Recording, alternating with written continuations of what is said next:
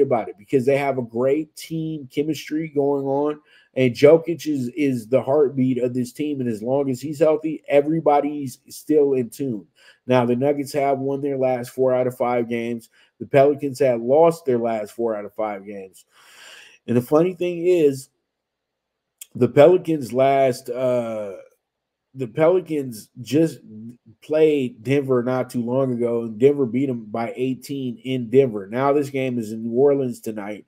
Nuggets had to eke out a win over the Clippers. So, this team is starting to kind of, they seem like they struggle a little bit on the road. Their 2 losses are on the road. All their wins are at home. So this Nuggets team, what do you expect from them tonight? You expect this team to play hard and be a team that is just over bet tonight as well too. They got a 5.5 point spread on the road, all that good stuff. But you know what?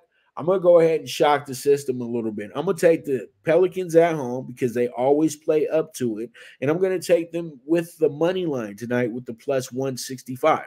So we'll see how it goes. We'll see how it shakes out, but that's gonna be the bet right there. So we move forward and let's go ahead and jump into our next game before we go to our commercial break.